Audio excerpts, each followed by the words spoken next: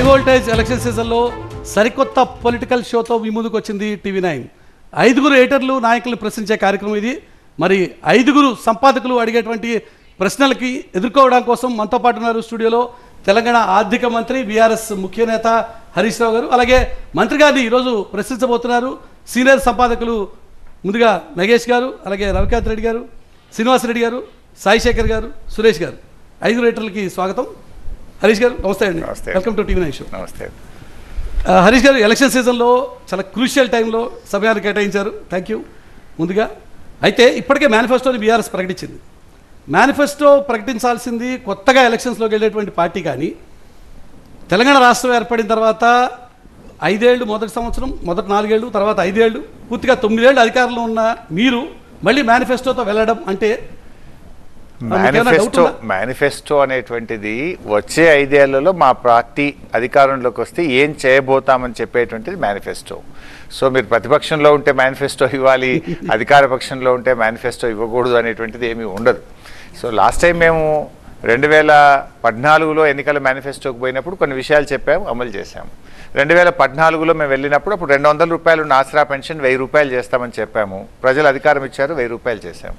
2018 మేనిఫెస్టోలో మేము అధికారంలోకి వస్తే 1000 రూపాయల ఆసరా పెన్షన్ 2000 చేస్తాము అని మాట ఇచ్చాము. వెంటనే 2000 రూపాయలు చేశాము. ఇప్పుడు కూడా మళ్ళీ మా మేనిఫెస్టోలో ఏం చెప్పాము, తిరిగి మమ్మల్ని ఆశీర్వదించండి, 2000 రూపాయలు చేసినటువంటి ఆసరా పెన్షన్ను మేము 5000 రూపాయలకు పెంచుతాము అని చెప్పాము. So what we are going to do, మేము మళ్ళీ ఈ వచ్చే 5 ఏళ్లలో ప్రజలకు ఏమి ఇస్తాము అనేటువంటిది చెప్పేటువంటిది మేనిఫెస్టో. అయితే ఏ ప్రభుత్వానికైనా ఒక టెన్యూర్ కంప్లీట్ అయిన తర్వాత కొంత యాంటీ ఇన్కంబెన్సీ ఎస్టాబ్లిష్ అవుతుంది. ఫస్ట్ టెన్యూర్లో మీరు 4 ఏళ్ళకే ఎన్నికలకు వెళ్ళారు.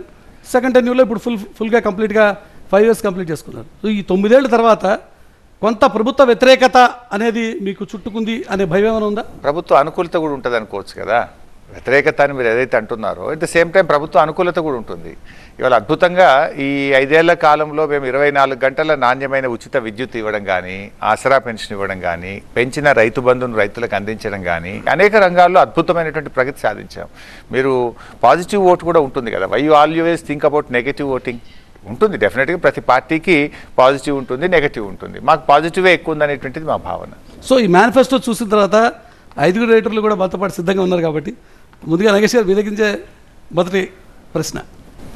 ఇప్పుడు హరీష్ రావు గారు, ఇప్పుడు మీ మేనిఫెస్టో చూస్తే గ్యాస్ బండ 400 రూపాయలకి ఇస్తామంటున్నారు, ఆసరా పెన్షన్ పెంచుతామంటున్నారు, మహిళలకి పెంచుతామంటున్నారు. అసలు ఏది మీరు ఇంకా ఉంచలేదు, ప్రతిదానికి పెంచుతున్నారు. ఇక్కడ రాష్ట్ర ఏది బడ్జెట్ చూస్తుంటే ఫిజికల్ డెఫిసిట్ ఉంది, రెవెన్యూ డెఫిసిట్ ఉంది. దాని తర్వాత మీరు FRBM లిమిట్స్ ఏమో రైజ్ చేయమంటున్నారు. అంటే పరిస్థితి, రాష్ట్ర ఆర్థిక పరిస్థితి బాగోలేదన్నట్టుగే కదా. మరి ఇన్ని ఏదైతే మీరు ప్రామిసెస్ చేస్తున్నారో దీనికి ఎక్కడి నుంచి వస్తుందండి డబ్బు? మేము 2000 ఉన్న ఆసరా పెన్షన్ వెంటనే 3000 చేస్తాము. అండ్ దశల వారీగా by end of our tenure we will touch 5000 అన్నారు. అంటే ఎవ్రీ ఇయర్ మాకు గ్రోత్ ఉంటుంది, రెవెన్యూ గ్రోత్ ఉంటుంది. అకార్డింగ్లీ దాన్ని మేము ప్రజలకు అందిస్తాము అనేటువంటి విషయం చెప్పారు. రైతు బంధు విషయంలో కూడా మేము 4000తో స్టార్ట్ చేశాము. అప్పుడేమన్నారు చాలామంది, ఇది ఎన్నికల ముందు స్టార్ట్ అయింది, తర్వాత ఉండదేమో అని కొంతమంది అనుమానాలు, అపోహలు వ్యక్తం చేశారు. బట్ సక్సెస్ఫుల్గా ఇప్పుడు 11 దఫాలుగా రైతు బంధు ఇచ్చాము. పెంచుతామని చెప్పి పెంచిన రైతు బంధు కూడా ఈరోజు ఇచ్చినటువంటి ప్రభుత్వం. అట్లే ఈ రైతు బంధును కూడా మేము ఇప్పుడు ఉన్నటువంటి 10,000ను 16,000 రూపాయలకు తీసుకెళ్తామని చెప్పాము. సో దాన్ని ఇమీడియట్గా 12,000 చేస్తాము. అండ్ ఎవ్రీ ఇయర్ ఇంక్రిమెంటల్గా దాన్ని 16,000 తీసుకువెళ్తామని చెప్పాము. But you rise a very good question. Issue ఏంటంటే ఇవాళ తెలంగాణ రాష్ట్రాన్ని ఒక బలీయమైన ఆర్థిక శక్తిగా మలచడంలో కూడా తెలంగాణ ప్రభుత్వం సక్సెస్ సాధించింది. రాష్ట్రం ఏర్పడ్డ తొలినాళ్లలో మన GSDP 4,28,000 కోట్లు ఉంటే ఈరోజు దాన్ని 13.5 లక్షల కోట్లకు మన రాష్ట్రం యొక్క GSDPని మనం పెంచుకున్నాం. పర్ క్యాపిటా ఇన్కమ్ కూడా మీరు చూస్తే 1,24,000 ఉన్న పర్ క్యాపిటా ఇన్కమ్ను 3,17,000 రూపాయలకు కూడా పెంచాం.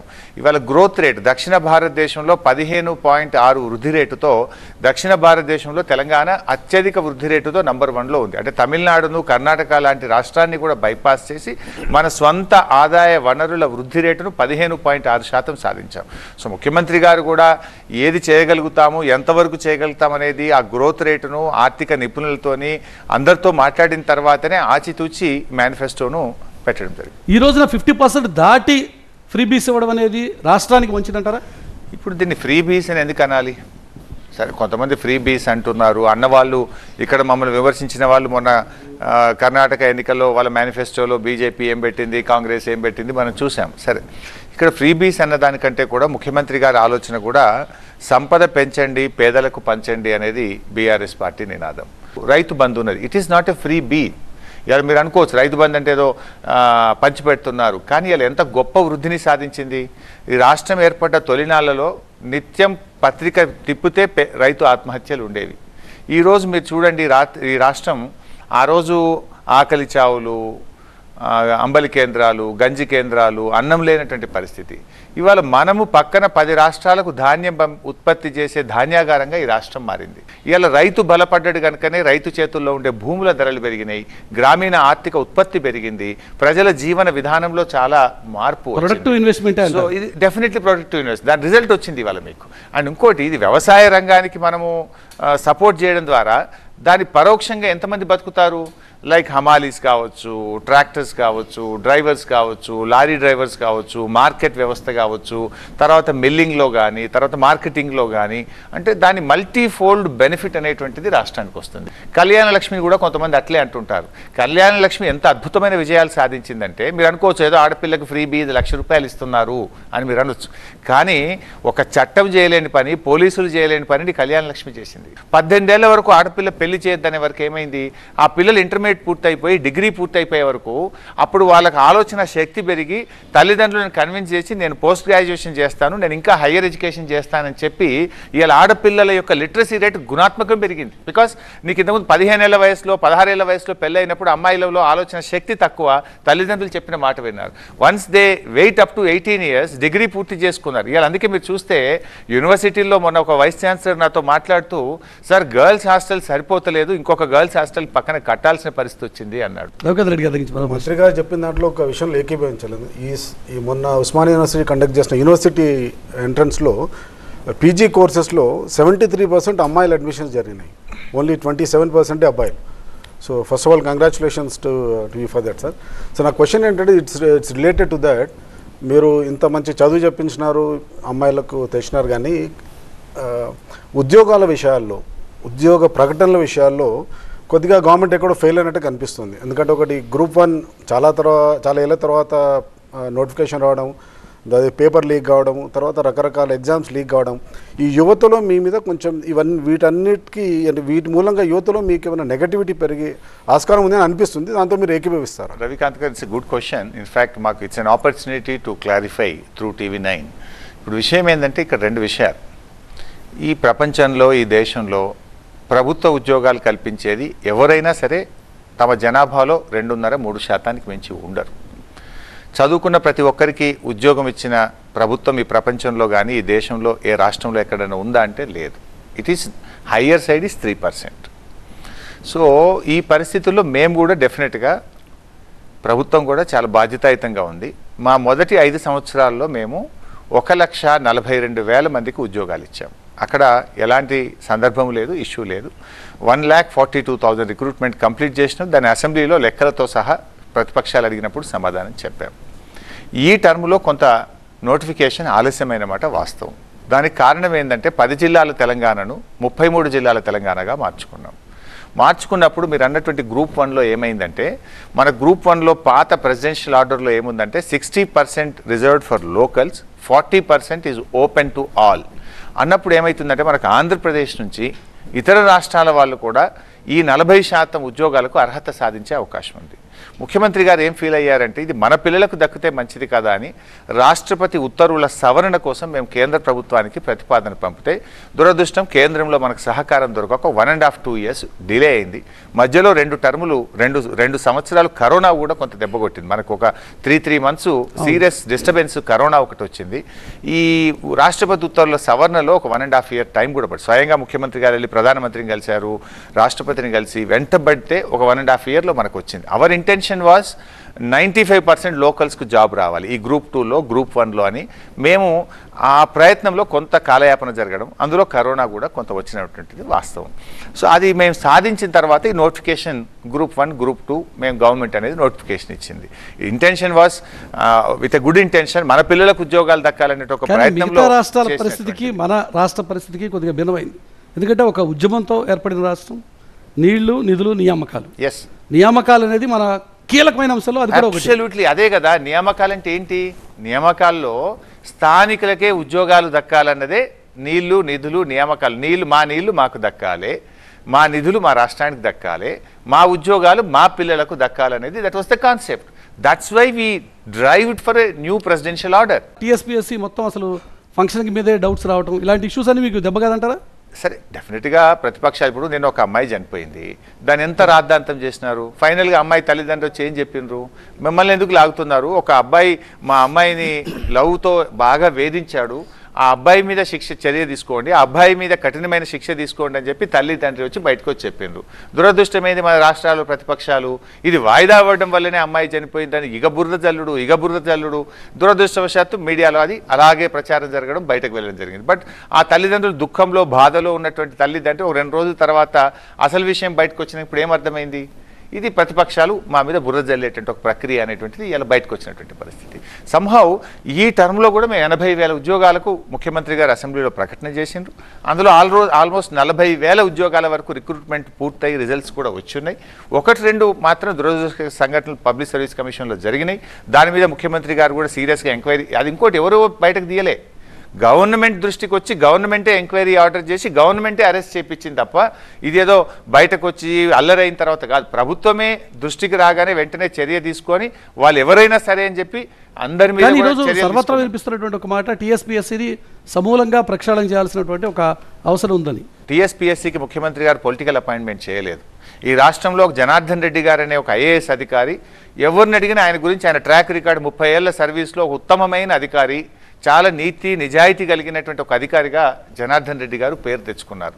అటువంటి వ్యక్తిని టీఎస్పీఎస్సీకి చైర్మన్గా పెట్టినాం తప్ప మేమేదో మా పార్టీలో పనిచేసినటువంటి వాళ్ళని ఒక పొలిటికల్ వ్యక్తిని మేము పెట్టలేదు. సరే, ఆ సంఘటన దురదృష్టం కావచ్చు, చాలా రాష్ట్రాల్లో కూడా జరిగింది, మా దగ్గర అసలు జరగకూడదు అనుకున్నాము, దురదృష్టవశాత్తు ఒక విషయంలో జరిగింది. Definitely we will take corrective steps, అవి రిపీట్ కాకుండా చూస్తాం, కఠినమైన చర్యలు కూడా తీసుకుంటున్నాం. కంట్రోలర్ ఆఫ్ ఎగ్జామినేషన్ అనే ఒక పోస్ట్ క్రియేట్ చేసి అక్కడ ఒక ఉన్నత అధికారిని కూడా పెట్టడం కూడా జరిగింది. సో ఆ మెజర్స్ అన్ని కూడా గవర్నమెంట్ తీసుకుంటుంది, అత్యంత పారదర్శకంగా మేము చేస్తాం. శ్రీనివాస్ రెడ్డి గారు ఎక్కిపిస్తారా మంత్రి గారితో? ఒకటి నేను మంత్రి గారిని అడిగేది, హరీష్ రావు గారిని, ప్రభుత్వం ఒక మోడల్ ఎంప్లాయర్గా ఉండాలి. Government is a model employer. ఆ రకంగా వ్యవహరించటంలో వైఫల్యం చెందిందనేది నా విమర్శ. ఏ సెక్టర్ తీసుకున్నా ఉద్యోగులు చేసినటువంటి, ప్రభుత్వం దృష్టికి తీసుకొచ్చినటువంటి అంశాలు దాని చర్చల ద్వారా పరిష్కరించకుండా సమ్మెలు ఏ డిపార్ట్మెంట్ అయినా, ఎందుకు ఈ మోడల్ ఎంప్లాయర్గా ఉండాల్సిన ప్రభుత్వము ఎంప్లాయీస్ పట్ల ఆ వైఖరి అవ్వలేదు. ఆ తర్వాత సమ్మెల తర్వాత మళ్ళీ పిలిచి అడిగిన దానికన్నా ఎక్కువ ఈ రకమైనటువంటి వైఖరి. ఇందులోనే ఈ ఉద్యోగాల విషయాలు కూడా వస్తాయి. ఉద్యోగాలు మీరు చెప్పినట్టు ఇచ్చారు, కానీ ప్రతి సంవత్సరం పెరిగినాయి కదా. మన విశ్వాసము, తెలంగాణలో విశ్వాసము, యువత విశ్వాసం ఉంచింది ఉద్యోగాలు వస్తాయన్న భావంతో. ఏ ప్రభుత్వం ఈ ప్రపంచంలో మొత్తం ఉద్యోగాలు ఇవ్వలేని మాట వాస్తవమే. కానీ ఉన్న ఉద్యోగాలు, ఖాళీ అవుతున్న ఉద్యోగాలు భర్తీ చేయటం లేదన్న విమర్శ మీ మీద ఉంది. అది 100% కరెక్ట్ కాదు. ఎందుకంటే మేము మొత్తం లెక్క తీసి ఇప్పుడు 2,40,000 ఉద్యోగాలకు నోటిఫికేషన్ ఇచ్చాము. 1,80,000 వరకు నియామకాలు పూర్తి అయిపోయినాయి. మిగతా 40,000 ప్రక్రియలో ఉన్నాయి. అసెంబ్లీలోనే ముఖ్యమంత్రి గారు ప్రకటన చేసినారు. హియర్ ఆఫ్టర్ మేము ఒక ఉద్యోగ క్యాలెండర్ డిసైడ్ చేసి ఏ సంవత్సరం ఎంతమంది రిటైర్ అయితే అన్ని ఖాళీలు నింపుతాము అని స్పష్టమైనటువంటి హామీని ముఖ్యమంత్రి గారు అసెంబ్లీ వేదికగానే చెప్పడం జరిగింది. అన్ని నియామకాలు కూడా యథాస్థితిగా ఒక్క ఖాళీ లేకుండా నింపాలడానికి మేము కట్టుబడి ఉన్నామన్నాం. దాన్ని ఐడెంటిఫై చేసి 80,000 నోటిఫికేషన్స్కు గవర్నమెంట్ ఇచ్చింది. ఆ రిక్రూట్మెంట్ ప్రాసెస్ జరుగుతూ ఉంది. నెంబర్ 1. నెంబర్ 2, ఉద్యోగాల విషయంలో ఇంకొక విషయంలో కూడా మీరు ఆలోచించాల్సింది ఏంటంటే, ఇవాళ ఐటీ రంగంలో ఇండియాలోనే ఉద్యోగాల కల్పన విషయంలో తెలంగాణ మొదటి స్థానంలో ఉంది. ఈ దేశంలో వచ్చే 3 కొత్త ఉద్యోగాల్లో ఒక ఉద్యోగం తెలంగాణలో ఐటీ రంగంలో వస్తూ ఉంది. అవి కూడా అందులో మెజారిటీ మన పిల్లలే వస్తారు కదా. అంటే ఐటీ రంగంలో ప్రభుత్వం ఇచ్చే ప్రోత్సాహకాలు, ఇక్కడ ప్రభుత్వం యొక్క కృషి, ఇక్కడ మంచి లా అండ్ ఆర్డర్ కానీ, పవర్ సప్లై కానీ, వాటర్ సప్లై కానీ, ఐటీ ఫ్రెండ్లీ గవర్నమెంట్ ఉండడం ద్వారా ఇలా పెద్ద పెద్ద కంపెనీలు మనం ఆకర్షించుకోగలిగినాం. ఇలా రాష్ట్రం వచ్చినప్పుడు దాదాపు 3-3.5 లక్షలు ఉండే ఐటీ ఉద్యోగాలు ఇలా 10 లక్షలు దాటింది. అంటే ఆల్మోస్ట్ ఎన్ని రెట్లు పెరిగింది. మొన్న కేంద్ర ప్రభుత్వమే అవార్డు ఇచ్చింది, 2 దాంట్లో ఇచ్చింది. ఒకటి హైయెస్ట్ ఐటీ ఎక్స్పోర్ట్స్ గ్రోత్ రేట్లో we are number 1, highest job క్రియేషన్లో we are number 1 in the country అని చెప్పి వచ్చింది. ఇండస్ట్రీలో కూడా, ప్రైవేట్ రంగంలో కూడా ప్రభుత్వం అవలంబించిన విధానాల వల్ల కూడా నిమిషము మీరు చెప్పిన సెక్టరు మన తెలంగాణ వాళ్ళకే పరిమితం కాదు, అతి ఎక్కువగా మన పిల్లలకు వస్తాయని అన్నాను. అందులో ఎక్కువ శాతం మన పిల్లలకు వస్తాయని ముందే అన్నాను, జాగ్రత్తగానే అన్నాను. 100% మనకు అనలేదు. అందులో చాలా ఎక్కువ ఉద్యోగాలు మన పిల్లలకు వస్తాయని నేను స్పష్టంగా చెప్పాను. ఇకపోతే మీరు ఒక సమ్మెల విషయంలో అన్నారు. ఇప్పుడు ఏమైందంటే దురదృష్టం, కొన్ని రాజకీయ పార్టీలు సరే తమ ప్రాబల్యం కోసం సమ్మెలకు దారితీస్తున్నారు. ఇప్పుడు ఏం చేయాలి ప్రభుత్వం? ఉదాహరణకు నేను ఒక 2 ఎగ్జాంపుల్స్ చెప్తాను. ఇది చాలా ఐ వుడ్ లైక్ టు ఒక్క సెకండ్ క్లారిఫై. మీరు అధికారంలో ఉన్న ప్రతి వారు ఇదే మాట్లాడతారు. ఏ రాజకీయ పార్టీ అయినా సమస్యల మీద వస్తుంది. మీరు ప్రతిపక్షంలో ఉన్నప్పుడు కాంగ్రెస్ పార్టీ మీద రాలే, ఇతర పార్టీలు రాలేదు. అందువల్ల నేను చెప్పేది సింపుల్గా రాజకీయ పార్టీల మీద కాదు, ఇష్యూస్ రీజనబుల్. ఇప్పుడు సపోజ్ ఒక విషయం చెప్తాను, మధ్యాహ్న భోజన కార్మికులకు 1000 రూపాయలు ఇస్తుంది, అది పెంచాలని ఒక రాజకీయ పార్టీ రాష్ట్రంలో అడిగింది. Yes, it is reasonable. ముఖ్యమంత్రి గారు వెంటనే అంగీకరించి దాన్ని 3000 చేస్తామని ప్రతిపక్షం అడిగితే సమాధానం చెప్తూ 3000 చేసేసినాం. కానీ కొన్ని అన్రీజనబుల్గా ఉన్నాయి. ఉదాహరణకు ఈ రాష్ట్రంలో ఆశా వర్కర్లు ఉన్నారు. తెలంగాణ ఏర్పడ్డప్పుడు వాళ్ళ వేతనం 2000, ఈరోజు 9750 రూపాయలు ఇస్తూ ఉంది రాష్ట్ర ప్రభుత్వం. ఈ దేశంలో ఏ రాష్ట్రం అన్నా తీసుకోండి మీరు, పక్కన కర్ణాటకలో 5000, గుజరాత్లో 4000, ఛత్తీస్గఢ్లో 5000 ఉంది. ఇక్కడ సడన్గా 18000 చేయమని అడుగుతున్నారు. ఈ దేశంలో we are highest paying state in the country. 18000 చేయండి అంటే అది ఎట్లా పాసిబుల్ అవుతుంది? నెంబర్ 1. అట్లే అంగన్వాడీ టీచర్ల విషయంలో మనం we are highest in the country, 13650 రూపాయలు ఇస్తూ ఉన్నాం. మనం రాష్ట్రం వచ్చినప్పుడు 4000 ఉండే, ఆల్మోస్ట్ 9 ఇయర్స్లో 3 టైమ్స్ పెరిగింది. ఇప్పుడు వాళ్ళని పర్మనెంట్ చేయాలి, స్కేల్ ఇవ్వాలి, 30,000 ఇవ్వమన్నారు. ఆర్థిక శక్తి అంత ఉంటుందా రాష్ట్రానికి? ఉంటే ఇవ్వడానికి మాకేముంటుంది? అయితే దేశంలో ఇంకేదన్నా రాష్ట్రం ఇస్తుందా? We are highest in the country. Anganwadi teachers విషయంలో, ఆశా వర్కర్స్ విషయంలో, స్మాల్ స్కేల్ ఎంప్లాయీస్ విషయంలో మనం హైయెస్ట్. ఈరోజు ఇండియాలో ప్రభుత్వ ఉద్యోగుల విషయంలో ఈ దేశంలో కేంద్ర ప్రభుత్వ ఉద్యోగుల కన్నా, ఏ రాష్ట్ర ప్రభుత్వ ఉద్యోగుల కన్నా అతి ఎక్కువ వేతనం పొందుతున్న ఉద్యోగులు ఎవరు అంటే తెలంగాణ రాష్ట్ర ప్రభుత్వ ఉద్యోగులు. ఇది కాదంటారా? We are highest in the country. మీ సమాధానం చాలా బాగుంది. కానీ అదే సమ్మెకారులకు ఒక నెల రోజుల తర్వాత అడిగిన దానికన్నా ఎక్కువ ఇచ్చారుగా. అంటే అడిగిన దానికంటే ఎక్కువ ఎప్పుడు ఇవ్వలేదులేండి. కానీ ఒకే ఒక్క సందర్భంలో 1% తెలంగాణ ఉద్యోగులు టీఎన్జీఓల విషయంలో ముఖ్యమంత్రి గారికి ఒక ప్రేమ. సమైక్య ఆంధ్రప్రదేశ్లో కూడా తెలంగాణ ఐడెంటిటీని కాపాడింది మా తెలంగాణ ఉద్యోగులు. టీఎన్జీఓ సంఘమే ఆ తెలంగాణ ఐడెంటిటీని మీరు కాపాడారనేటువంటి ప్రేమ తెలంగాణ ఉద్యోగుల పట్ల కేసీఆర్ గారికి ఉంటుంది. అప్పుడు మాత్రం మొదటిసారి రాష్ట్రం వచ్చిన తొలినాళ్లలో ఒక 1% ఎక్కువగా ఇచ్చి తన యొక్క సంతోషాన్ని, ఉద్యోగుల పట్ల తనకున్న ప్రేమను ఆయన చాటేటువంటి ప్రయత్నం చేసినారు. But at the same time చేయాలనే ప్రభుత్వానికి ఉంటుంది. కానీ మీరు ఇక్కడ కూర్చున్నా డెఫినెట్గా ప్రభుత్వం అనేటువంటిది బ్యాలెన్స్ చేయాల్సిన పరిస్థితి. మన రాష్ట్రంలో ఉండేటువంటి పరిస్థితుల దృష్ట్యా మన ప్రాధాన్యతలు నిర్ణయించుకోవాలి. మన దగ్గర ఉండే దళితులు పేదరికం కానీ, గిరిజనులో ఉండే పేదరికం కానీ, లేకపోతే బీసీ వర్గాల్లో కులవృత్తుల విషయంలో కానీ, లేదు వలరబుల్గా ఉన్నటువంటి అగ్రికల్చర్ సెక్టార్ను బలోపేతం చేయడం కానీ. So we have to decide the priorities. కేంద్ర ప్రభుత్వం నుంచి కూడా మాకు సహకారం రాలేదు. కొన్ని నిర్ణయాల వల్ల ఈ రాష్ట్రం దాదాపు 1,00,000 కోట్ల రూపాయలు ఈ టర్ములో 5 సంవత్సరాల్లో న్యాయబద్ధంగా, ఏదో మన గొంతెమ్మ కోరికలో మనం ఏదో అదనంగా అడిగింది కాదు, న్యాయబద్ధంగా రాష్ట్రానికి రావాల్సినటువంటి 1,00,000 కోట్ల రూపాయలు రాష్ట్రం నష్టపోయింది. అది కేంద్ర ప్రభుత్వ పక్షపాత ధోరణి కావచ్చు. 2 సంవత్సరాలు వరుస కరోనాతో ఖర్చులు పెరిగినాయి, కానీ ఆర్థిక వృద్ధి రేటు తగ్గింది. మందగమనం దేశమంతా వచ్చింది, ప్రపంచమంతా వచ్చింది. మన దగ్గర కూడా మన ఆర్థిక వృద్ధి రేటు అనేటువంటిది కొంత తగ్గడం, రాష్ట్ర ఆదాయ వనరుల్లో కొంత తేడా రావడం వల్ల డెఫినెట్గా కొంత ఇబ్బందిని ఎదుర్కొన్నాం. విచ్ ఇస్ మనం అన్ఎక్స్పెక్టెడ్ కదా. కరోనా వస్తుందని మనం కనం కదా. సాయిశేఖర్ గారు ఈ ప్రశ్న మిమ్మల్ని కొంచెం ఈ బడ్జెట్ ప్రసంగం నుంచి నేను పాలిటిక్స్, అది కూడా కొంచెం పర్సనలైజ్డ్ క్వశ్చన్. మీరు 2004లో మొదటిసారి మంత్రి అయ్యారు. సో ఎమ్మెల్యే కూడా కాకుండా 20 సంవత్సరాల లెజిస్లేటివ్ ఎక్స్పీరియన్స్ ఉన్నది మీకు. కేటీఆర్ గారు 2006లో ఉద్యమానికి వచ్చారు. వచ్చిన తర్వాత 2014 అంటే మీ తర్వాత 10 ఏళ్ల జూనియర్గా ఆయన మంత్రివర్గంలో చేరారు. చేరిన తర్వాత అక్కడి నుంచి ఒక వ్యక్తిగా, అట్లానే ఒక శాసనసభ్యుడిగా, ఒక ఉద్యమకారుడిగా, ఒక నాయకుడిగా, మళ్ళీ ఇప్పుడు వర్కింగ్ ప్రెసిడెంట్గా ఆయన పోషించినటువంటి పాత్ర పార్టీలో కానీ, పార్టీ నిర్మాణంలో కానీ, ప్రభుత్వ నిర్వహణలో కానీ ఆయన మీద మీ యొక్క అభిప్రాయం ఏంటి, మీ కామెంట్ ఏంటి? Definitely he's doing much better. ఎందుకంటే ఇవాళ నేను అప్పుడప్పుడు ట్విట్టర్లో, మీడియాలో చూస్తూ ఉంటే కర్ణాటకలో, తమిళనాడులో, దక్షిణ భారతదేశంలో, ఉత్తర భారతదేశంలో ఇలాంటి ఐటీ ఇండస్ట్రీ మినిస్టర్ మా రాష్ట్రానికి ఉంటే బాగుండు అని ఎన్నో కామెంట్స్ యంగ్స్టర్స్ నుంచి వస్తూ ఉంటాయి. ఇవాళ ప్రపంచ దేశాల్లో కానీ, ఇండియాలో కానీ ఎన్నో చోట్ల సెమినార్లకు, కాన్ఫరెన్స్లకు ఆయనను ఇన్వైట్ చేస్తున్నారంటే బాగా పనిచేస్తేనే పిలుస్తారు కదా. మనం ఒకవేళ if you're not performing well ఎందుకు పిలుస్తారు?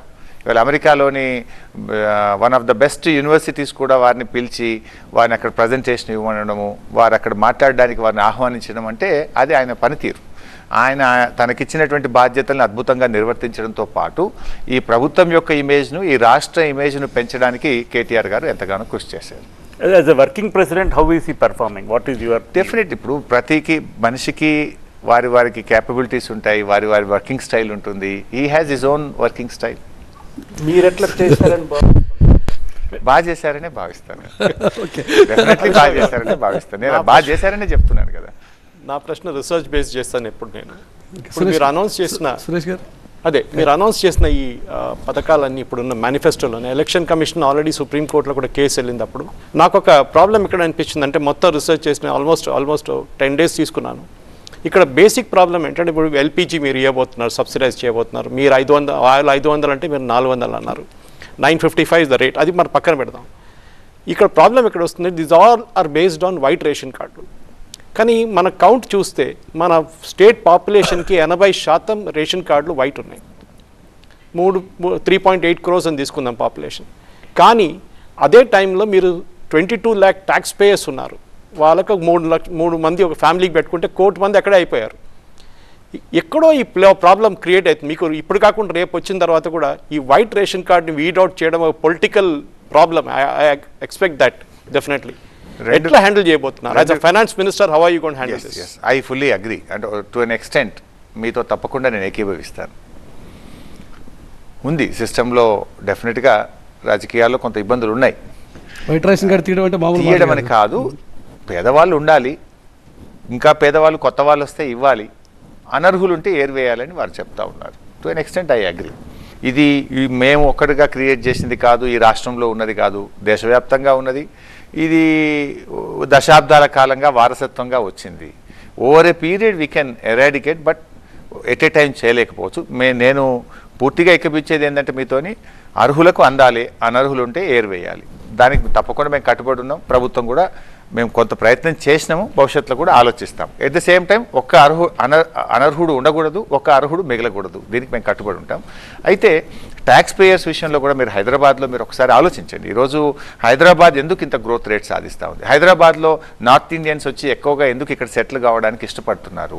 ఇవాళ హైదరాబాద్కు వచ్చినటువంటి ఉద్యోగ రీత్యా కానీ, వ్యాపార రీత్యా వచ్చినటువంటి వాళ్ళు మళ్ళీ ట్రాన్స్ఫర్ అయితే వెళ్లకుండా ఇక్కడే స్థిర నివాసం ఉండి ఉద్యోగాన్ని రిజైన్ చేయడానికి ఇష్టపడి ఇంకో కొత్త ఉద్యోగం హైదరాబాద్లో వెతుక్కుంటున్నారు. కానీ హైదరాబాద్ వదిలి వెళ్ళడం లేదు. అంటే ఇలా హైదరాబాద్ ఒక గొప్ప మార్పును మనం సాధించగలిగినాం. ఒక మంచి వన్ ఆఫ్ ద బెస్ట్ సిటీగా దీన్ని మనం తీర్చిదిద్దడంలో ప్రభుత్వం కొంత విజయం సాధించింది. అయితే హరీష్ గారు ఇక్కడ ఇష్యూ, హరీష్ గారు పెట్ projects 1 finance, 2 health, 3 irrigation. So మీకు సంబంధించిన కీలకమైన అంశాలు కాబట్టి మా ఎడిటర్లందరూ కూడా బహుశా ఎక్కువ ఫోకస్ దాని మీద పెట్టినట్టు ఫస్ట్ హాఫ్లో. అయితే ఇప్పుడు ఎలక్షన్ సీజన్లో పాలిటిక్స్ మీద కొద్దిగా ఎక్కువ దృష్టి పెడితే, ఇప్పుడు జరుగుతున్నటువంటి ఒక చర్చ రాబోయేటువంటి ఇమీడియట్గా ఇక 40 daysలోకి వచ్చేస్తాం దగ్గర. ఈ టైంలో ఇప్పుడు కాంగ్రెస్ పార్టీకి అనుకూలంగా ఒక మౌత్ పబ్లిసిటీ జరుగుతుంది, కాంగ్రెస్ పార్టీకి ఫేవర్గా ఉంది వాతావరణం అనేటువంటి చర్చ మొదలైంది. మీ దగ్గర ఐ డోంట్ అగ్రీ. ఎందుకు చెప్పాలన్నా, 2018 ఎన్నికల్లో కూడా ఇదే తెలుగుదేశం కాంగ్రెస్ పార్టీ పొత్తు పెట్టుకుని ఇక మేము గెలిస్తే పలానా ఆయన మంత్రి, ఈయనకి ఈ పోర్ట్ఫోలియో, ఆయనకు ఆ పోర్ట్ఫోలియో కూడా రాసి పెట్టుకున్నారు వాళ్ళు. Already PCC president Revanth already ముహూర్తం కూడా చెప్పేసిండు. This is all humbug and వాళ్ళు మైండ్ గేమ్ చేసేటువంటి కార్యక్రమము. ఇది పోయినసారి అదే జరిగింది, జరిగింది, ఇప్పుడు అదే జరుగుతుంది. ఎన్నికలు వచ్చిన తర్వాత మీరే చూస్తారు కదా, లాస్ట్ టైం మేము వన్ విత్ 88 సీట్స్, డెఫినెట్లీ అంతకు మించిన సీట్లు మేము గెలుస్తాము. ఇప్పుడు కాంగ్రెస్ పార్టీలో విపరీతంగా జరుగుతున్నటువంటి చేరికలు ఒక రకమైన పాజిటివ్ ఇమేజ్ కాంగ్రెస్ పార్టీ మా క్రియేట్ పార్టీలో ఎందరు చేస్తారో మీరు, వాళ్ళు టికెట్ డిక్లేర్ చేయని ఎంతమంది చేస్తారో మీరే చూస్తారు. ఇంకా చాలా మంది ఉంటారు. అసలు టికెట్ కాంగ్రెస్ పార్టీ డిక్లేర్ చేయని అది ఎంత ఖాళీ అవుతుందో, గాంధీ భవన్ ఏమవుతుందో, ఎంతమంది బయటకు పోతారో, ఎన్ని విషయాలు బయటకు వస్తాయో మీరే చూస్తారు. ఇప్పటికే ఏం చెప్తున్నారు, పొన్నాలను తెచ్చేసుకున్నారు. ఇంకా చాలా మంది ఇప్పటికే వాళ్ళు నిన్న భాగ్యలక్ష్మి టెంపుల్ ముందు పోయి టికెట్లు అమ్ముకున్నారా లేదా అని ఎవరో పసుపు నీళ్ళు పోసుకున్న ఫోటో ఏదో పేపర్లో చూశాను పొద్దున. సో పరిస్థితి ఏమున్నది, ఈరోజు ఆనాడు నోటుకు ఓటు, ఇవాళ నోటుకు సీటు అని ఇవాళ వాళ్ళ కాంగ్రెస్ పార్టీ నాయకులే చెప్తున్నారు. ఇవాళ సీట్లు అమ్ముకున్న వాళ్ళు రేపు రాష్ట్రాన్ని అమ్ముకోరా? ప్రజలు ఆ మాత్రం ఆలోచించరా? సార్ ఇప్పుడు ఒక సర్వే ఏమిటంటే హంగ్ అసెంబ్లీ వస్తుందనేది అంటున్నారు. అంటే మీకు నెంబర్ 2 పొజిషన్లో ఉండొచ్చు, కాంగ్రెస్ నెంబర్ 1 పొజిషన్లో ఉండొచ్చు, నెంబర్ 3 పొజిషన్ బీజేపీ ఉండొచ్చు అనేది. సో దానివల్ల ఏమిటంటే మీరు బీజేపీ సహాయాన్ని తీసుకోవాల్సి వస్తుందేమో అని ఆ సర్వే అంటున్నది. మీరు తీసుకుంటారా? ఇప్పుడు 3 విషయాలు ఇక్కడ, ఒక్కొక్క సర్వే ఒక్కొక్క తీరు. మరి ఇంకొక సర్వే మాకు 84 సీట్లు ఇస్తామని ఇచ్చిండ్రు. సో ఒక సర్వే మేము ఓడిపోతున్నామని ఇచ్చిండ్రు. సో ఈ సర్వేలు అనేటువంటివి ఎన్నికల తర్వాత రిజల్ట్స్ వచ్చినాక డిసైడ్ చేద్దాం, కానీ మాకైతే సంపూర్ణమైన నమ్మకం ఉంది, హంగ్ రాదు. ఖచ్చితంగా ప్రజలు ఒక స్టేబుల్ గవర్నమెంటు, ఒక ఏబుల్ లీడర్ ఈ రాష్ట్రానికి ఉండాలని కోరుకుంటున్నారు. ఎందుకంటే కాంగ్రెస్ పార్టీ చరిత్ర మీకు కానీ ఈ రాష్ట్ర ప్రజలకు తెలియంది కాదు. ఎంతసేపు వాళ్ళు మూటలు మాటలు మతం మంటలు, ఇది కాంగ్రెస్ చరిత్ర. ముఖ్యమంత్రి గారిని దించడం కోసం హైదరాబాద్లో మత కళాలు సృష్టించింది మనకు తెలియంది కాదు, ముఠా సంస్కృతి మనకు తెలియంది కాదు. ఇవాళ ఏం జరుగుతుంది అనేటువంటి అందరికీ తెలుసు. ఇవాళ అధికారంలో రాకముందే ఏ రకంగా వాళ్ళు అనుకుంటున్నారో కూడా మనం చూస్తున్నాం. ఆల్రెడీ జనారెడ్డి గారు నేను ఒక స్టేట్మెంట్ ఇచ్చున్నారు, నేను పదవులు నా దగ్గరికి అవే వస్తాయి, మాత్రమే వస్తాయి నా దగ్గరికి. కాంగ్రెస్ పార్టీలో చాలా మంది ముఖ్యమంత్రులు ఉంటారు కాంగ్రెస్ పార్టీలో. వాళ్ళకి పరిపాలన కంటే కూడా పదవుల మీద కుర్చీల మీదనే ప్రేమ ఎక్కువ ఉంటుంది. ఇలా బీఆర్ఎస్ పార్టీ విషయంలో ఏమైందంటే ఒకే ఒక్క లీడర్, ఎస్ మా ముఖ్యమంత్రి కేసీఆర్ మేము చెప్పగలుగుతాం. వాళ్ళు చెప్పగలుగుతారా వాళ్ళ ముఖ్యమంత్రి ఎవరో ఈరోజు డిక్లేర్ చేయగలుగుతారా? ఎప్పుడు ఏమయ్యేది తెలియదు, ఎప్పుడు ఎవరిని దించేది తెలియనటువంటి పరిస్థితి. సో ఇలా కేసీఆర్ గారు వచ్చిన తర్వాత ఏమైందంటే ఒక స్టేబుల్ గవర్నమెంట్ ఉండడం ద్వారా, ఒక ఏబుల్ లీడర్ ఉండడం ద్వారా ఈ లా అండ్ ఆర్డర్ అనేది ఇలా మెయింటైన్ అయింది. ఈ లా అండ్ ఆర్డర్ ఎప్పుడు మెయింటైన్ అయింది? పొలిటికల్గా ఒక స్టేబుల్ గవర్నమెంట్ ఉంటే, ఒక మంచి నాయకుడి చేతిలో రాష్ట్రం ఉంటేనే నీకు ఒక లా అండ్ ఆర్డర్ మెయింటైన్ అవుతుంది, ఇన్వెస్ట్మెంట్స్ ఈ రాష్ట్రానికి రాగలుగుతాయి, రాష్ట్రం అభివృద్ధిలో ముందుకు పోగలుగుతుంది. ఏదైనా చేయాలనుకుంటే ఖచ్చితంగా దాన్ని ఆఫీసర్లు కానీ వ్యవస్థ కానీ గట్టిగా పనిచేయించగలుగుతాం. నీకు ఈ గ్రూపులతో ముఠా తగాలతో ఉన్నప్పుడు ఆ రాష్ట్రం అనుకున్న వృద్ధిని సాధించలేదు. ముఖ్యమంత్రి గారి నుంచి మీరు చర్చ తీసుకొచ్చినారు కాబట్టి, ముఖ్యమంత్రి గారు ఇప్పుడున్న సిట్టింగ్ ఎమ్మెల్యేస్ రీనామినేట్ చేయడం మీరు నిజంగా సమర్థిస్తారా? ఎందుకంటే చాలా మంది 10 ఏళ్ళు ఎమ్మెల్యేలుగా ఉన్నారు, చాలా నెగటివ్ యాంటీ ఇన్కంబెన్సీ ముఖ్యమంత్రి గారి మీద లేకపోయినా క్యాండిడేట్స్ మీద చాలా ఉందని సర్వేలు చెప్తున్నాయి. సో దీన్ని మీరు ఎట్లా చూస్తారు, సమర్థిస్తారు అసలు ముఖ్యమంత్రి గారి డిసిషన్? అంటే రవికాంత్ గారికి 2-3 విషయాలు ఉన్నాయి. ముఖ్యమంత్రి గారి ఆలోచన ఎట్లుంటుందంటే ఈ గ్రూపుల సంస్కృతి, ముఠాల సంస్కృతి ఉండకూడదని మొదటి నుంచి కూడా ఆయన ఈ ఎమ్మెల్యే బేస్డ్గానే నియోజకవర్గాల్లో అభివృద్ధి కార్యక్రమాలను, పార్టీ కార్యక్రమాలను చేసేటువంటి పద్ధతి తెచ్చాం. మనం 3-4 ఎంకరేజ్ చేస్తే నియోజకవర్గంలో అతని మీద అతను ఇతని మీద వీళ్ళు తన్నులాటలోనే సమయం అంతా గడిచిపోతుంది. జరగాల్సిన ఫోకస్, ప్రజల మీద ఉండాల్సిన ఫోకస్ కానీ ప్రభుత్వ కార్యక్రమాలు అమలు చేసేటువంటి ఫోకస్ను ఎమ్మెల్యేలు కోల్పోతారు. ఇలా భిన్న నాయకత్వాన్ని ప్రోత్సహించినప్పుడు ఏమైందంటే అతనికి వెన్నుపోటు పడడం, ఇతనికి వెన్నుపోటు పడడం, దీని సర్దుబాట్లలోనే వీళ్ళ సమయం పోతుంది. So they lose their attention. So basically వారి ఫిలాసఫీ ఏంటంటే ఒక అధికారంలో ఉన్నటువంటి పార్టీ ఎమ్మెల్యే డ్రివెన్ పాలిటిక్స్ ఉండాలి. ఎమ్మెల్యేను కేంద్రంగా పార్టీ కార్యకలాపాలైనా ప్రభుత్వ కార్యకలాపాలైనా చేయించగలిగితే జవాబుదారీతనం ఉంటుంది, చేయకపోతే కూడా వారిని అంతే బాధ్యతగా మనం ఫిక్స్ చేయొచ్చని. ఇలా కొంతమంది విషయంలో ఆయన నిర్ణయం తీసుకున్నారు, కొంతమంది అభ్యర్థులను మార్చారు. మరి మారినటువంటి వాళ్ళు మరీ బాగలేరు అనుకున్నప్పుడు కొన్ని రాజకీయ సమీకరణల దృష్ట్యా కొన్ని సందర్భాల్లో కొన్ని సీట్లు వారు మార్చినారు. లాస్ట్ టైం మీరు గమనించండి, వారు మార్చిన ప్రతి సీటు గెలిచింది. పోయినసారి కూడా కొన్ని సీట్లు ముఖ్యమంత్రి గారు మార్చారు, మార్చిన ప్రతి సీటు బీఆర్ఎస్ పార్టీ పోయినసారి విజయం సాధించింది. ఈసారి కూడా ఎమ్మెల్యే మీద కాదు నన్ను చూసి ఓటేయండి అని చెప్పేటువంటి ప్రయత్నం ఇది. డెఫినెట్గా ఇంకోటి ప్రజలు కూడా ఫైనల్గా ఏమవుతారంటే అల్టిమేట్గా ఒక రాష్ట్ర, ఇప్పుడు దేశానికి ఎన్నికలు జరిగినప్పుడు ప్రధానమంత్రి ఫోకస్ అవుతారు, రాష్ట్రానికి ఎన్నికలు జరిగినప్పుడు ముఖ్యమంత్రి ఫోకస్ అవుతుంది. ఈ రాష్ట్రం ఎవరి చేతుల్లో ఉంటే పదిలంగా ఉంటుంది, కేసీఆర్ చేతిలో ఉంటే పదిలంగా ఉంటుందా, లేదా ఇంకొక వై చేతిలో పదిలంగా ఉంటుందని ఓటర్ ఫైనల్గా ఆలోచించేది ఈ రాష్ట్రానికి ఎవరు ముఖ్యమంత్రి అయితే ఈ రాష్ట్రం బాగుంటుంది అనేటువంటి దాని మీదనే బేసిక్గా ప్రధానమైన ఓటింగ్ జరుగుతుంది. మీరు ఎవరనుకుంటున్నారు మీ ప్రధాన ప్రతిపక్షం ఎన్ని? నేను అనుకునేది ద్వితీయ స్థానం కోసం కాంగ్రెస్ బీజేపీలు పోటీ పడుతున్నాయని నేను అనుకుంటాను. ఈ రాష్ట్రంలో ఎవరు సెకండ్ ప్లేస్ రావాలని వాళ్ళిద్దరు పోటీ పడుతున్నారు. ఎన్నికల నామినేషన్ పార్టీ టికెట్లు ముఖ్యమంత్రి గారు అనౌన్స్ చేసే సమయంలో మల్కాజ్గిరి ఎమ్మెల్యే మైనంపల్లి హనుమంతరావు మీ మీద వ్యక్తిగతమైనటువంటి తీవ్రమైన విమర్శలు చేశారు. ఆ సందర్భంగా మీరు maybe you think it is dignity, so you kept silent. కానీ దానికి సమాధానం ఎప్పుడు చెప్పలేదు. అతనికి పార్టీ టికెట్ కూడా ఇచ్చారు. ఆయన ఆ పార్టీ టికెట్ వదులుకొని for what ever reasons he left the party. ఆయన చాలా తీవ్రమైన పర్సనలైజ్డ్ కామెంట్స్ చేశారు మీ మీద. మీ కామెంట్ ఏంటి దాని మీద? ఆయన విజ్ఞప్తిగా వదిలేస్తాం, ప్రజలు నిర్ణయిస్తారు. ఇప్పటికే సమాధానం చెప్పేది లేదు. ఆయన people will decide. Harish Rao గారు, coming back as a finance minister, ఈ అన్ని స్కీమ్స్కి ఇప్పుడు మీరు అనౌన్స్ చేసిన కొత్త upgradation of schemes, Aasara pension ఉండొచ్చు, మిగతా ఉండొచ్చు, ఇప్పుడు ఎల్పిజి కొత్తది వచ్చింది. దీని అన్నిటికీ మీ మైండ్లో మేనిఫెస్టో తయారు చేస్తున్నప్పుడు ఒక ఫిగర్ ఉంటుంది మీ మైండ్లో, ఇన్ని లక్షలు కావాలి, కోట్లు కావాల్సి వస్తుంది దీనికని ఒక ఫిగర్ ఉంటుంది. అంటే ఆల్మోస్ట్ మన స్టేట్లో ఫిగర్స్ అన్ని డిసైడెడే ఉన్నాయి. ఇప్పుడు ఇవన్నీ most of the schemes are on going schemes. For example, ఇప్పుడు Rythu Bandhu it's an on going scheme, only scale up. Pension is on going scheme, numbers are there, it's only scale up. So మన growth rate ఏంది స్టేట్ది, మనం మరి ఎంత పెంచుతున్నాము, దానికి budget సమీకరణ ఏంటి అని ఒక క్లారిటీ ఉంది. సో అవన్నీ కూడా ఒక క్లారిటీతో వర్కౌట్ చేసిన తర్వాతనే చాలా జాగ్రత్తగా చేసి, ఇంకా కొన్ని చాలా అనౌన్స్ చేయమని కూడా పార్టీ నుంచి ఒత్తిడి వచ్చింది. కానీ కొన్ని విషయాలు అవి సాధ్యం కావు, మనం చేయలేము. ఎందుకంటే బీఆర్ఎస్ విషయంలో ఒక క్రెడిబిలిటీ ఉంది మాకు. ఎందుకు క్రెడిబిలిటీ ఉందంటే most of the manifesto, almost 90% of our manifesto is implemented. 2023 మే వరకు బీజేపీ ప్రధాన శత్రువు బీఆర్ఎస్కి. ఇటు అటు the barbs they were throwing at each other were at very high pitch. సడన్గా బీజేపీ తగ్గిపోయింది 2023 మే నుంచి. అండ్ వాట్ ఈస్ కర్ణాటక ఫలితాల తర్వాత, కర్ణాటక ఎలక్షన్స్ తర్వాత కాంగ్రెస్ రైజ్ అవడానికి, కాంగ్రెస్ పెరిగిందా, బీజేపీ తగ్గడానికి కారణం? కాంగ్రెస్ రైజ్ అని అనడు, కానీ బీజేపీ కొంత సెల్ఫ్ గోల్ కొట్టుకుందేమో వాళ్ళ అధ్యక్షుని మార్చే విషయంలో కానీ, వాళ్ళ విధానాలు అమలు చేసేటువంటి విషయంలో వ్యతిరేకిస్తున్నారు. ఐ డోంట్ నో, అది వాళ్ళ ఆ బీజేపీ పార్టీ వ్యక్తిగత విషయం. Why should I speak on to that? But జనరల్గా వాళ్ళ ఆలోచన తీరు అంటే బేసికల్లీ సీఎం గారి ముందు నుంచి కూడా మాకు చెప్తూ ఉండేవారు ఏంటంటే ఇది పాల పొంగు లాంటిది, ఇది నిలబడదు ఇది అని కూడా మాకు చెప్పేవాళ్ళు.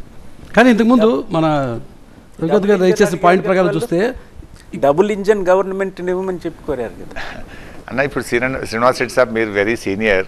What is happening with this double engine government మీకు తెలుసు. మొన్న మహారాష్ట్రలో నాందేడ్లో 2 రోజుల్లోనే 40 మందికి పైగా చిన్నారులు నాందేడ్ మెడికల్ కాలేజీలో చనిపోయినటువంటి పరిస్థితి చూసాం. నేను as health minister double engine government ఉన్న ఉత్తరప్రదేశ్ ఎక్కడైతే ప్రధానమంత్రి గారు ప్రాతినిధ్యం వహిస్తున్నారో, ఇదే కేంద్ర ప్రభుత్వం నీతి ఆయోగ్ రిపోర్ట్లో హెల్త్లో పేద ప్రజలకు వైద్యం అందించే విషయంలో Uttar Pradesh is the last rank, చిట్ట చివరి స్థానంలో ఉత్తరప్రదేశ్ ఉన్నది. నాందేడ్లో ఏమైందో మనం చూసాం. ఇవాళ నిన్నటిదాకా కర్ణాటకలో బీజేపీ అధికారంలో ఉంది. ఈరోజు నిన్న ఏదో పత్రికలో చూస్తుంటే 5 గంటల కరెంటు మాత్రమే వ్యవసాయ రంగానికి ఇచ్చి, ఇలా పట్టణ ప్రాంతాల్లో కూడా 4 గంటల కరెంటు కోత ఇవాళ కర్ణాటక రాష్ట్రంలో ఉంది. వ్యవసాయానికి 5 గంటల కరెంటు ఇవ్వనటువంటి పరిస్థితి ఇవాళ కర్ణాటక రాష్ట్రంలో ఉంది. ఆల్మోస్ట్ దేశంలో ఎక్సెప్ట్ 2, 3, 4 స్టేట్స్ అన్ని రాష్ట్రాల్లో కరెంటు కోతలు ఉన్నాయి. కొన్ని చోట అప్రకటిత కరెంటు కోతలు అయితే, కొన్ని చోట్లనేమో ప్రకటితమైనటువంటి కరెంటు కోతలు. ఇంకో 4 నెలల్లో లోక్సభ ఎన్నికలు వస్తున్నాయి. అయితే మీరు ఏమిటంటే బీఆర్ఎస్ పెట్టి సంవత్సరం అయిపోతున్నది అనుకుంటా. సో ఏమిటంటే మీరు బీఆర్ఎస్ ఉద్దేశం ఏంటంటే నేషనల్ అంబిషన్స్ ఉండేవి, కానీ సంవత్సరం నాటికి మీకేమి ఎక్కడ మీకు పెద్ద మహారాష్ట్రలో కొంత మటుకు కొంచెం మీకు అక్కడ హెడ్వే వచ్చింది, కానీ వేరే రాష్ట్రాల్లో రాలేదు.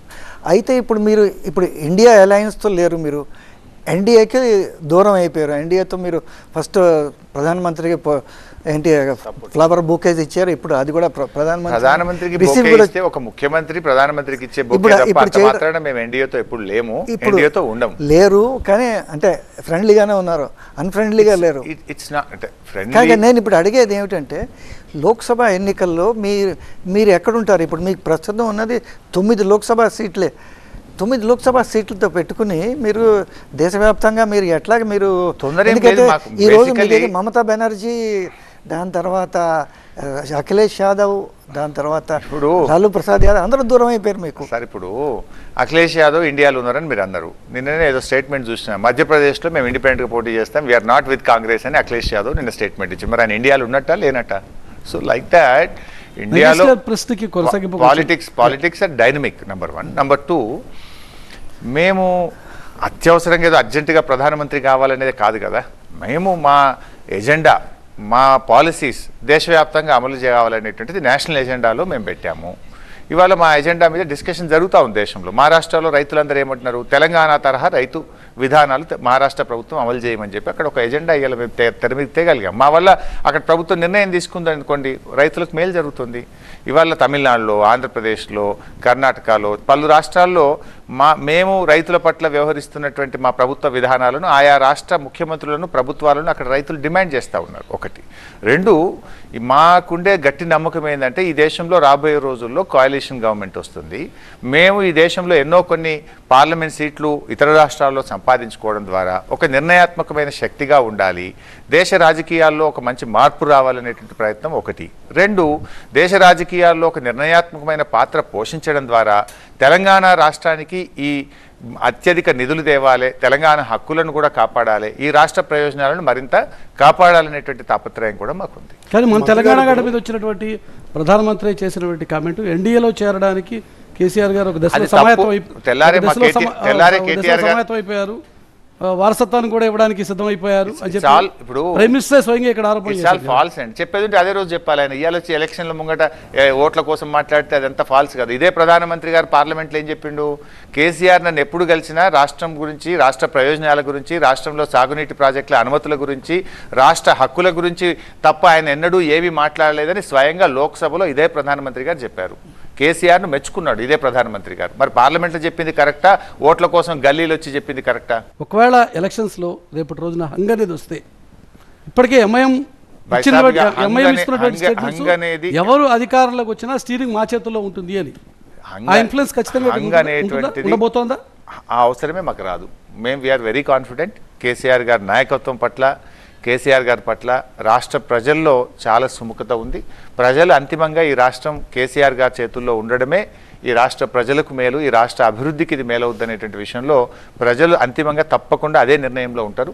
మీరు 2014లో అదే చూసినాం. 2014లో ఇదే కాంగ్రెస్ పార్టీ ఏమన్నారు, తెలంగాణ ఇచ్చింది మేమే, వీళ్ళంతా బఠానీలు పుట్నాలు అమ్ముకోవాల్సిందే, అసలు వీళ్ళు పార్టీ అవసరమా, ఇష్టం ఉన్నట్టుగా ఇదే వి హనుమంతరావు గారు చాలామంది కూడా మాట్లాడినారు. అప్పుడు ఏం జరిగిందో మనం చూసాం. 2018లో కూడా వీళ్ళు అన్ని పార్టీలతో పొత్తు పెట్టుకొని సిపిఐ, సిపిఎం, తెలుగుదేశం పార్టీ అందరు పెట్టుకొని పోర్ట్ఫోలియోలు కూడా పంచుకున్నటువంటి పరిస్థితి. సో ఇప్పుడు కూడా అట్లాంటి ప్రయత్నం. ఇప్పుడు బలంగా ఉన్నటువంటి ఒక భావము బీఆర్ఎస్కు, బీజేపీకి ఒక బంధం ఏర్పడిందని ఏ మేరకు ఉంది? అది ఎప్పటికీ బీఆర్ఎస్ బీజేపీతో కలవదు. బీజేపీ బీఆర్ఎస్ కలయిక అనేటువంటిది కలిసి పనిచేయడం అనేటువంటిది జరగదు. మేము రాష్ట్రానికి, కేంద్ర ప్రభుత్వానికి మధ్య ఉండే సంబంధమే తప్ప రాజకీయ పార్టీలుగా మా మధ్య ఎటువంటి బంధం లేదు, ఉండదు. In the interest of the state రేపటి రోజున జనరల్ ఎలక్షన్స్లో అబ్సల్యూట్ మెజారిటీ బీజేపీకి రాకపోతే, కోalition గవర్నమెంట్ ఏర్పడాల్సిన పరిస్థితి వస్తే అప్పుడు బీఆర్ఎస్ ఆలోచిస్తుంది. వచ్చినప్పుడు అప్పటి రాజకీయ పరిస్థితులను బట్టి ఈ రాష్ట్రానికి ఏది మేలైతుంది, ఈ రాష్ట్ర ప్రజలకు ఏది మేలైతే అప్పటి పరిస్థితులను బట్టి పార్టీ నిర్ణయం తీసుకుంటుంది. ఒక వ్యక్తిగా నేను చెప్పలేదు. 2018 తర్వాత గవర్నమెంట్ వచ్చిన తర్వాత వైద్య రంగం మీద కొంత ఫోకస్ పెట్టారు. మీరు వైద్య శాఖ మంత్రి అయిన తర్వాత చాలా రాడికల్ చేంజెస్ వచ్చాయి. ఇందాక నగేష్ గారు నేను మాట్లాడుకుంటున్నప్పుడు కూడా ఈ వైద్య రంగం మీద కొంచెం గట్టిగానే ప్రభుత్వం డెలివరెన్స్ బాగున్నదన్న అభిప్రాయం ఒకటి వ్యక్తమైంది. Thank you. ఈ టైప్ ఆఫ్ రాడికల్ చేంజెస్ ఎట్లా సాధ్యమైనాయి? మీరు ఎట్లా, you are not a doctor, ఒకటి. రెండోది, దీన్ని మళ్ళీ ప్రభుత్వం వచ్చిన తర్వాత ఇదే టైప్ ఆఫ్ రెవల్యూషన్ని మీరు విద్యాశాఖలో ఇంప్లిమెంట్ చేయడానికి ప్రయత్నం చేస్తారా? అప్పుడు ఫస్ట్ ఆఫ్ ఆల్ మూడో ప్రశ్న, మీరు you prefer being a finance minister or health minister? ఒకటి హై ప్రెషర్ జాబ్, ఒకటి డీలింగ్ విత్ పీపుల్. రెండు. I'll answer him first. And yes. First of all, thank you very much. Luckily, I got such a portfolio where government and CM's focus is there. దాన్ని నేను ప్రాపర్గా utilise చేసి result రాబట్టగలిగాను. ముఖ్యమంత్రి గారు నమ్మకంతో నా అవకాశం ఇచ్చారు, కారణం ఏదైనా. సో ప్రతి జిల్లాకు ఒక ప్రభుత్వ మెడికల్ కాలేజ్ అని ఆయన నిర్ణయం తీసుకోవడము. కరోనా వచ్చి రావడం వల్ల సడన్గా సీఎం గారు కూడా ఇతర డిపార్ట్మెంట్లను కొంచెం కట్టేలు చేసి హెల్త్ యొక్క ఇంపార్టెన్స్ను చూసి బడ్జెట్ను పెంచారు. దాంతో కూడా మేము వైద్య రంగాన్ని బాగా ఫోకస్గా పనిచేసినటువంటి అవకాశం కూడా వచ్చింది. అల్టిమేట్గా దాన్ని రెగ్యులర్గా ఒక మానిటరింగ్ సిస్టము, జవాబుదారీతనము, అంటే డబ్బులు ఖర్చు పెట్టడమే కాదు, ఎవ్రీ మంత్ నేను I use to review each and every sector, primary కానీ టెర్షరీ కానీ హెల్త్ ఎడ్యుకేషన్ కానీ ఎంత లాస్ట్ మంత్ మీద ఎంత ఇంప్రూవ్మెంట్ వచ్చింది, వాట్ ఆర్ ద ల్యాప్సెస్, చలో how to rectify those lapses అని ఒక నెల ప్రతి నెల ఒక ఫిక్స్డ్ డేటు ఫిక్స్డ్ టైంలో రివ్యూ చేస్తూ మంత్ ఆన్ మంత్ ఇంప్రూవ్ చేసుకుంటూ అలా మేము దాన్ని కొంత రిజల్ట్ సాధించగలిగాం. నంబర్ 1. నంబర్ 2, ఎడ్యుకేషన్ విషయంలో కూడా సీఎం గారు in fact he wanted to do that. కొంచెం కోవిడ్ డిస్టర్బెన్సీ వచ్చి ఒకటి దెబ్బ తగిలింది కొద్దిగా మాకు, దానివల్ల కొంత బడ్జెటరీ కన్స్టెంట్స్ వచ్చింది, ఫోకస్ కూడా వచ్చింది. బట్ టు ఎన్ ఎక్స్టెంట్ కొంత రెసిడెన్షియల్ ఎడ్యుకేషన్లో మేము ఇంప్రూవ్ చేయగలిగినాము. 1000+ రెసిడెన్షియల్ స్కూల్స్ వచ్చినాయి, క్వాలిటీ ఆఫ్ ఎడ్యుకేషన్ కొంత ఇంప్రూవ్ అయింది. బట్ ఇంకా జరగాల్సింది ఉంది, తప్పకుండా దాన్ని మేము కంటిన్యూ చేస్తాం. Finance Suresh Minister garu, or Finance Health Minister. Minister? Health Minister. Definitely I can say Health Minister. As a politician, I say Health Minister. Finance Minister అనేది చాలా మందికి దూరం అవుతాం, చాలా కోరికలు ఉంటాయి, చేయలేము, కన్స్టెంట్స్ ఉంటాయి, డెఫినెట్గా సాటిస్ఫై చేయలేము, జాబ్ సాటిస్ఫాక్షన్ తక్కువ ఉంటుంది. హెల్త్ మినిస్టర్గా రోజు ఎంతో కొంతమందికి మనం వ్యక్తిగతంగా కావచ్చు, నిజంగా సర్వీస్ ద్వారా ఒక రిజల్ట్ ప్రొడ్యూస్ చేస్తాం కనుక we enjoy in working in health department. Of course health department there are some disturbance. మళ్ళీ అధికారం వస్తే ఏది కోరుకుంటారు? సీఎం గారు ఏది ఇస్తే అది చేస్తాను. If choice is given to me between both, I will opt health. Because I can do something to the poor, I can show my performance, there will be some measurement. Health finance lo measurement undadu, and I always డిసప్పాయింట్మెంటే ఉంటుంది. ఒక్కొక్క department వచ్చి ఎక్కువ అడగడము, వాళ్ళ పెద్ద పెద్ద demands ఉంటాయి, which cannot be possible. So always displease.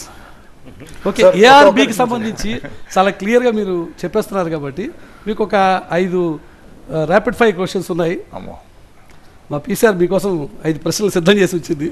ARB, ఈ రెండిట్లోనే సమాధానం చెప్పండి. ఏఆర్బి చెప్పాలా? Okay okay. కేసీఆర్కి ప్రత్యామ్నాయం ఎవరు? కేసీఆర్ ప్రత్యామ్నాయం, ఆయనకి ఇంకోరు ప్రత్యామ్నాయం ఉండరు, లేరు. కేటీఆర్, హరీష్?